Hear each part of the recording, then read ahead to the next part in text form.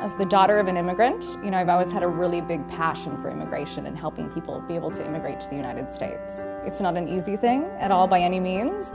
This is really a partnership. It's an honor to be able to help them not only with their immigration process, but also with some of the tertiary things that they may need as well. We really want to make sure that this is a smooth and prosperous journey for you and your family. Good afternoon, everybody. I'd just like to welcome you to today's webinar, Live Your American Dreams Through the EB-5 Investment Program.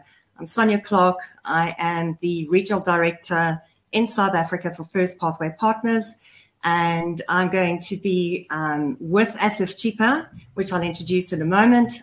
We're going to basically today just cover the standardized process of EB-5, and also the criteria which you should be using in choosing the appropriate regional center.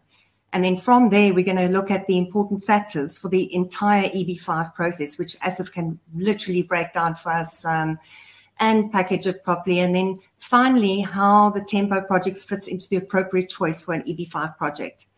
And before I hand over to Asif, I'd just like to introduce him. Asif is the Managing Director for India, Pakistan, and Middle East. Asif migrated to the United States on EB-5, and he got his green card for himself and his family. He's fully redeemed his investor funds, who got the investment capital back successfully. And Asif will also be able to give you more details about the process as well as project selection criteria, as he himself has passed through the entire process step by step. Asif, over to you. I'd like to find out more a little bit, if you can explain about the EB-5 standardized process for us, please. Good morning, everyone. Thank you very much, Sonja, for giving this wonderful opportunity. So yes, as just Sonja mentioned, I just back in 2016, I just applied for my own EB-5, and that's how I migrated to this beautiful country in the United States, along with my family, and that's how I got my green card. So EB-5, employment-based category 5th, that's the government-recognized program. It started back in 1992, and after that, initially the investment amount was $500,000, and I was one of the luckiest investors who just migrated to investment program in the $500,000 category. And over the period of time, when then the USCIS and Department of Homeland Security decided to raise the amount from $500,000 to $9,000.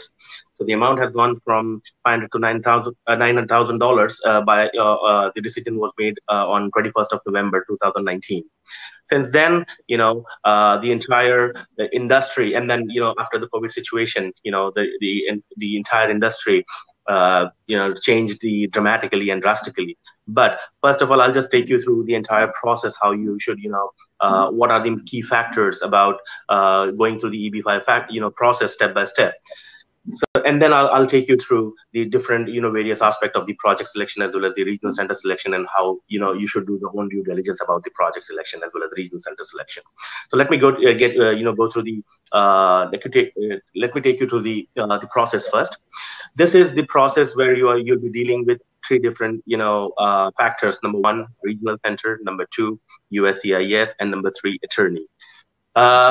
Attorney will be the one who will be managing your source of fund documents, and who will be filing the petition on behalf of you and doing all the legal work. While regional center would be the the body where the project will be affiliated with the regional center, and the developer and regional center will be considered as a single part. So you'll have to careful analysis of the regional center that I'll explain you in the later stage, that how the regional center and project selection or the developer selection should be the criteria, and how you should choose that with your own due diligence. Once you have decided that I want to go with this particular regional center and this particular project, now you need to be very specific about that. A good regional center may have the bad project, and a good project may have the bad regional center. So it depends. Now, it's very important that sometimes the good regional centers, so you need to see the feasibility and the viability of the project, whether the project, because the most important thing that as an investor point of view, you need to get through your conditional green card and then permanent green card and the job creation. I'll explain you in detail, but first let me just take you through this process step by step. So the first step, you're going to choose the regional center, and you're going to choose decide the project that, okay, that I'll be going through this particular project. And of course, the very first beginning step, that you'll be retain your attorney to do all the legal aspect work as well as source of fund documents. The attorney as well as the regional center will keep a close eye on your source of fund documents. Once the documents has been 100% verified by the attorney, then the attorney will ask you to transfer the funds from your home country to the United States on the escrow account or the operating account of the regional center. Once the money has been transferred, then the petition will be filed. And as per the today's situation, when I applied back in 2016, the normal processing time was somewhere around 18 to 20 months. Actually, I got my own approval back in just absolutely in 18 months and 14 days. But as of now, because of the COVID situation, things are absolutely moving slowly, right? So right now, the processing time is somewhere around 22 to 24 months. But I personally believe over the period of time when things will be back on track, and things are slowly and steadily coming back on track. So processing time will come back to the normal processing time of 18 to 22 months. But still, as per the today's scenario, we should consider the processing time should be at somewhere around 20 to 24 months. So once you are done with the petition, once the petition is applied, then you'll have to wait for like 18 to 22 months, depending on the situation. And once the petition is approved, then the USCIS closes your case and the case is transferred to the National Visa Center for the consulate process. The attorney will be doing the same thing. Over here, now, once you got the approval for your petition, the USCIS, that will be the third body, as I mentioned earlier, the regional center, attorney, and the USCIS. These are the three bodies that you will be dealing with. So once the case is approved by the USCIS, they're going to close the case and they're going to transfer to the National Visa Center and the consulate process. It depends on the visa availability of your different country. For example, South Africa, India, right now they don't have any retrogression because visas are absolutely current right now. But in the case of China and Vietnam, there is a retrogression. Retrogression means once the petition is approved, you will not be called for the consulate process until and unless visa is available. So right now for Chinese investors, the waiting period is somewhere around 4 years. For Vietnamese, it's 2 years after the petition is approved. For India, South Africa, and other major countries, right now the situation is current. That means the moment you get your petition is approved, you will be immediately called for your eligible for your embassy process as well as consulate process. So normal time frame is 6 to 8 months, right? Exactly, I got my visa consulate process done in 6 to 8 months. After the process is done, you will be given an immigrant visa, and that will be valid for 6 months. That means you are supposed to make an entry into the United States within that time period. And once you enter into the United States, that means from there, within 6 to 7 days, you're going to get your social security card, and then you're going to get your conditional green card within 2 or 3 weeks. And that's the moment you enter from that date, that will be your conditional residency, and that will be, for 2 years. That means you're supposed to stay in the United States for 2 years. You need to finish your conditional residency, but that doesn't mean that you cannot travel back to your home country. Of course, you can travel back to your home country, and your children gonna be studying here. Your spouse can work over here, and you are entitled to work as well. So that conditional green card gives you all the liberty, except that you need to be in the United States at least for 6 months. If you're going to go outside, then you need to go for re-entry permit, that's what it's called, right? To give the specific reason to the attorney and then to the immigration department that's why you're going back to your country for a specific period of time. But just giving me my example, I frequently travel to and fro from India, even on my conditional status. So that is, as far as I'm living in the United States for more than 6 months, that should be all right. Once your conditional residency is about to finish, your window opens just right before 3 months, and then that will be removal of condition. Now, what is removal of condition? I'll explain you in detail, but for now, removal of condition, that means your conditional green card, we need to remove the condition, and the condition is the project that you have invested, that should create 10 jobs per investor, and that will be taken care of by the developer as well as the project of status. So the regional center will provide the necessary documentation with the help of the attorney, and the petition will be filed. Once the petition is filed, again I-829 that is called. So it is taking right now somewhere around, on an average, I should say 18 to 22 months. But for FirstPathway Partners, we are lucky enough, and we have got a fantastic track record of the I-829 and converting all the conditional green card into the permanent green card, 100% track record. So we are getting a fantastic response from the USCIS, and our processing time, we recently got 12 months and 14 months as well. It depends on the situation. It depends on the project as well. Once we get your, we apply for the conditional removal of the condition, the same moment, your conditional status is extended for 18 months. That means you are still eligible to travel, you are still eligible for work, your children can study, and everything is going to be the same thing. It's going to take like approximately 18 to 20 months for your approval. Once it is approved, then you're going to get your permanent green card. And that's where your journey for EB-5 ends, because you have invested the amount. Let's say, for example, today, you're going to wait for like 2.5 years for your entire consulate process as well as the USCIS processing. That means you have spent already 2.5 years in your home country. Then you enter into the United States and you finish your conditional residency for 2 years. And once the conditional residency is done, you have applied for 829. Now, you don't have to wait for your approval for 829, but as far as the PPM document says, if you have completed your 829, applied for 829, and you finished the 5 years, including the 2 years of conditional residency, you will be eligible to have your money back. So that's how the entire process goes around. And in this particular process, the most important first factor is going to be your source of fund document, because that's how you're going to get your conditional green card. And then later on, consulate process, and finally, removal of condition, where regional center and the project will be a crucial, very crucial, role to play. And then I'm going to be explaining you in future. Sonja. Thank you, Asif. Yes, that is a lot of information to take in, and we'll gladly take you through that process step by step on an individual basis. For today's purposes, I'd like to ask you, Asif, what is the criteria when you're looking for the right regional center and also for the appropriate project? If you can just help us on that, please. Absolutely. So this is a very important factor, as I mentioned, because the first, conditional green card will be more or less will be based on your source of fund things. But now lots of potential investors needs to understand that that is not the end of it. If you have got the right source of fund, that is not the end of the story. Ultimately, your goal is to get your conditional green card and the safety of your capital. And number 3, your conditional green card gets converted into the permanent green card. So the choice of regional center is very important, and for that we need to go for the track record of the regional center. That doesn't mean that if the regional center new, that doesn't mean that it's a bad regional center. No, of course not. But again, being a potential investor, because I put myself into the other side of the table, my criteria was I want to see the regional center, how many projects they have done so far.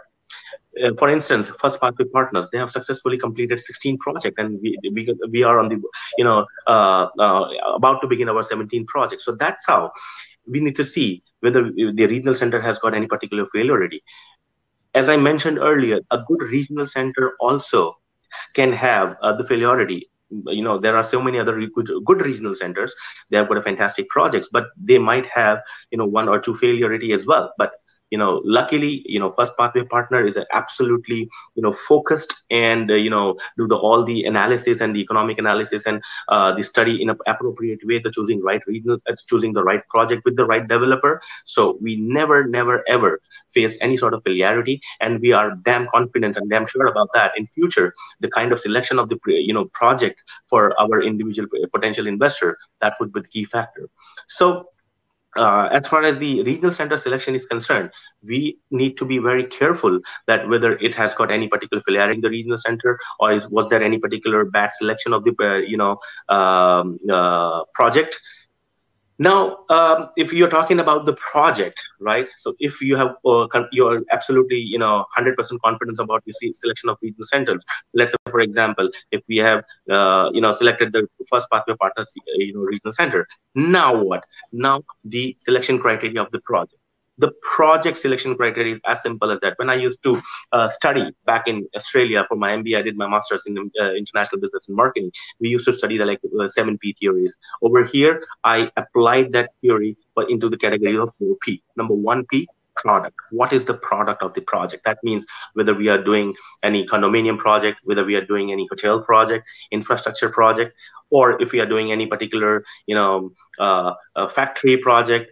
So this is important to know, because your EB-5 process is not only about developing that project. Ultimately, the project will be developed, but you need to make sure the product or the project itself should be refinanced or should be sold in an appropriate way. So the amount will be given back to the lien investors, and your first lien as well as second lien of the investors as well. So these are the very important factor in order to decide what product you are choosing as your as a part of your project. Infrastructure project, hotel projects, condominium projects, they are always good, but that is not the end of it. The product is good, but second P is the most important as well. the place, that means the location. So for example, if we are building a hotel, it's a brand name, absolutely is going to be fantastic thing, and the project will be completely, built right on time. The developer is fantastic, having the perfect track record as well. But what if the location is not right? Then how we are going to, run the business out of it? The most important that once the project is decided, the location is equally important. Otherwise, how we are going to, resell the project or refinance the project in order to get the, capital back for the senior loan as well as the EB-5 investors. So location is very important. Third P, people. People means regional center, of course, and the developer itself. So as far as the people are concerned, as I mentioned, for the regional center, it should have a nice track record, no failurity, the right choice of the project, and the developer, because we need to see the history of the developer as well. If project is good, regional center is good, location is good, but developer is not good, and they cannot provide you in time completion of the the particular project, and the job creation process is not an appropriate process for the through the developer, it's going to create the problem for the regional center as well, for the individual investor as well. That's why you need to see that the right selection of the project is important, location is important, but actually we need to see who is building and what is the track record of that developer and how well they have done so far in EB-5 project or the non-EB-5 project. So we need to verify that as far as the developer things are concerned. And finally, fourth P is going to be promotion. So that means when you have a right product at the right place by the right people, there is no chance that you're going to get the failure in that particular thing. So these 4 P factors are the very key and important factors while you're choosing the right regional centers and the right project. Sonja. My next question to you, Asif, the important factors for the entire EB-5 process. If you can just highlight a few of those factors for us, please, just to put it into a bit more perspective for our investors.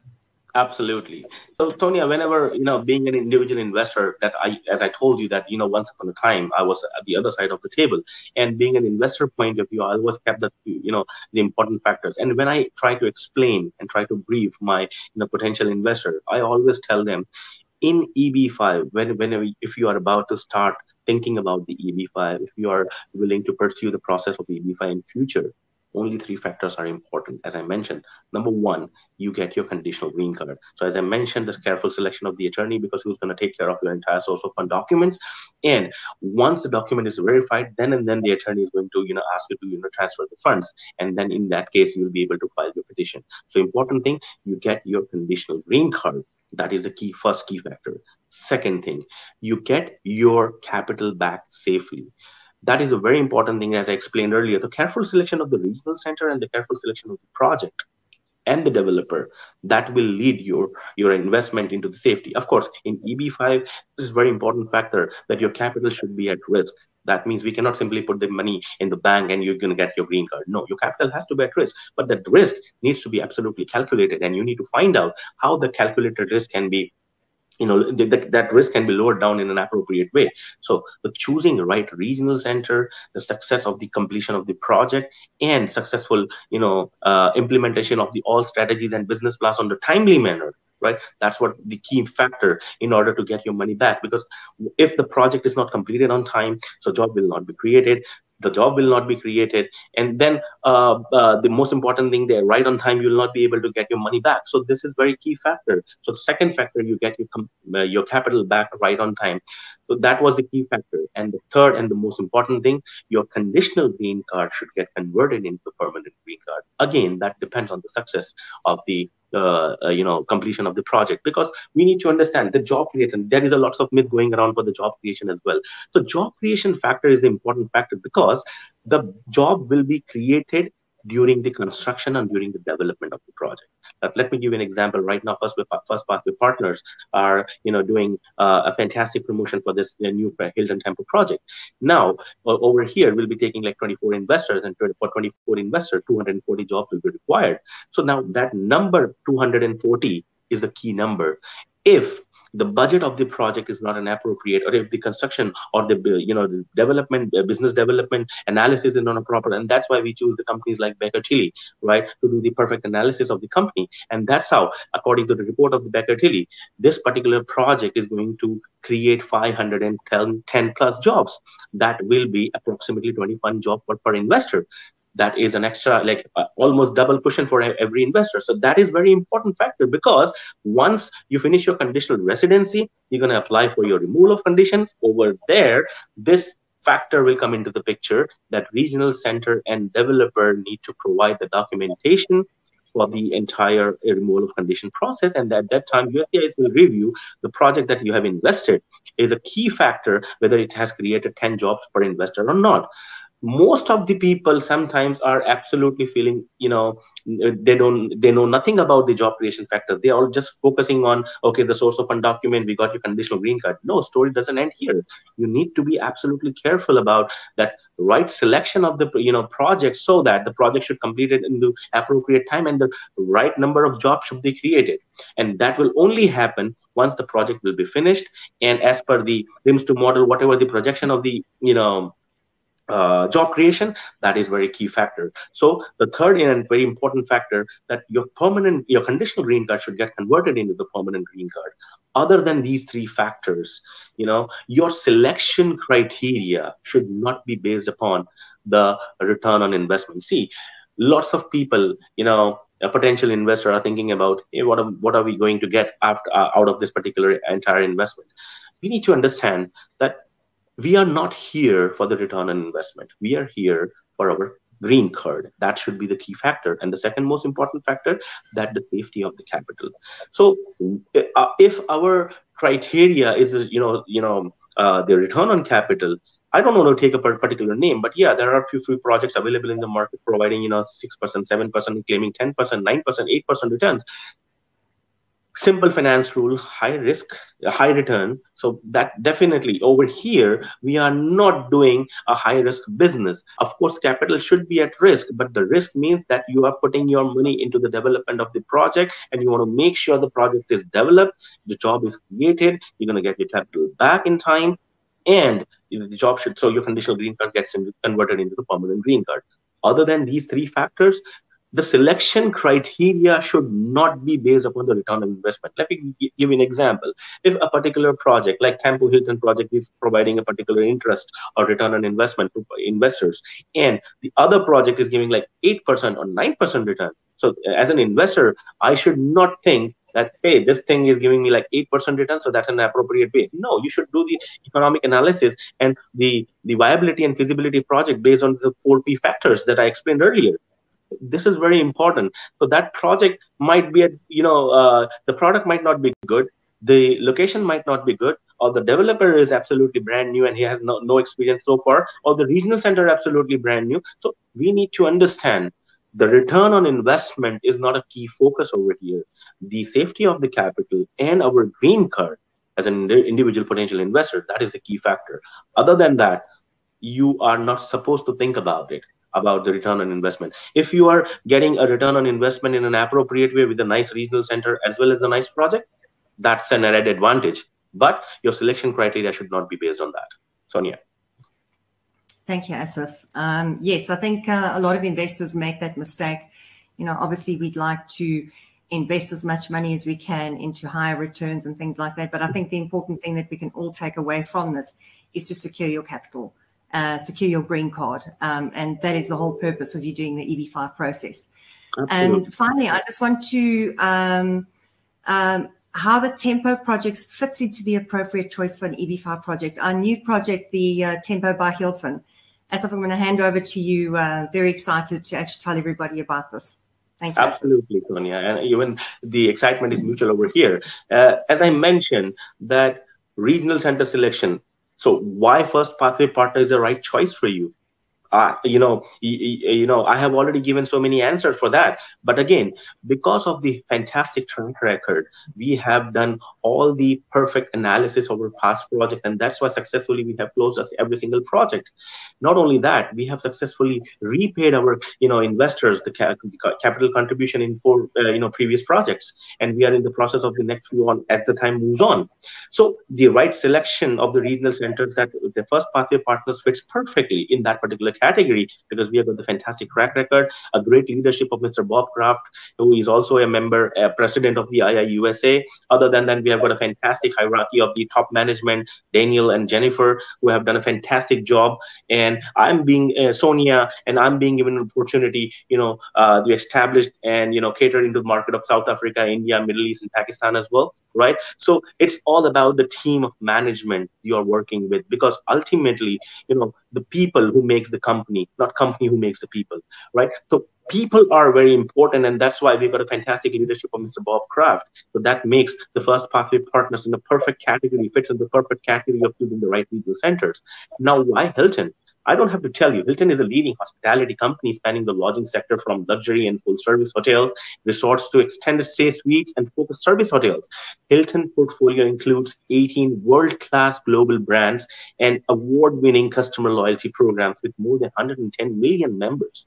So that's the definition, and that's the criteria. So Hilton is a brand, and we are doing this particular project again. The product fits Hilton. It's the best category of brand, and that's why it fits into the first P. Now the location, right at the Milwaukee, it is center, Wisconsin center, and it's a perfect location, because it's like it has got a 20 million square feet of office space around the downtown business center, and it's filled with lots of restaurants and shopping, and a great a location for the tourist spot. So that's what we are in the need for the location, right? And people, of course. That means FirstPathway Partner and the developer, HKS Global, LLC. That's the leading developers in the Milwaukee region, and we have successfully completed 4 different projects in past. And as I mentioned, we have got 100% track record of converting conditional green card into the permanent green card. That means whenever we have chosen a project, a developer, we have successfully closed all the projects right on time. Plus, we have created, or the developer have created, all the necessary jobs required for the potential for the current investors. That means, let's say, for example, if we are in the needs of the 50 investors or 500 jobs, we have created more than 800 jobs, 700 jobs, right? So we have got always cushion. With this Hilton Tempo project, we'll have the same cushion.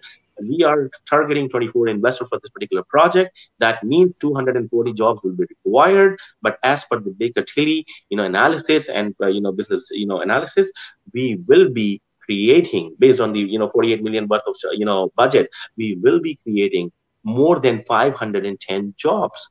That means that will be approximately 21 jobs per investor, giving the absolutely double cushion value. Cushion value is important because the requirement is 10 jobs, and we are creating in 21 jobs. What else, we can deliver for our potential investor? So Hilton fits into the right developer, with the right regional center, with the right location. So of course that project is going to be a fantastic. Other than that, the description of the project, it will be like upscale select service tempo by the Hilton. It is an 8-story building with 155 guest rooms, with 137,000 square feet of the total area, 4,661 square feet of the meeting space, and 4,570 square feet of the rooftop bar operated by the third party with a private terrace, and 4,548 square feet of the ground floor restaurant area with the outdoor setting as well. And along with the 60 garage parking, and the total rooms will be 155, including kings and queen doubles. So that's how the Tempo project fits into all the category. It checkmarks all the categories of the right regional center selection as well as the right project selection. Sonja. Fantastic. Well, I think that was beautifully explained, to our investors and all our clients. I know that even our clients that have already applied for the EB-5, they also come and they come and listen, because there's so much we can learn throughout the process. I mean, even you yourself, Asif, that's been through the process. I mean, you teach me so much, and I'm grateful to you for that. What I'd like to end off with from my side is just to direct you to our website, www.firstpathway.com. Go have a look on our people. You'll find Asif there, you'll find myself there, and the rest of the team. From there, you can actually schedule a call or schedule a meeting with us. I'd be happy to share all the information, send you some brochures, speak you through the process, and actually see which category you and your family would qualify, whether it be EB-5 or E2. But of course, today's discussion is about EB-5 and EB-5 investment, immigration by investment. And we look forward to meeting everybody that is listening here today. And I'd say goodbye till next time. Over to you, Asif. Thank you very much, Sonja, and thank you once again you giving this wonderful opportunity. I really appreciate, and I am happy that if I can be a great assistant to my potential investor in future as well. And the best part that I've gone through the entire process by myself. So I'm glad that I'll be able to explain you more in detail. If you have any questions, please feel free to contact me through my email, on WhatsApp. All the contact details are given in the website firstpathway.com. Thank you very much again. Thank you, Asif. Bye, everybody.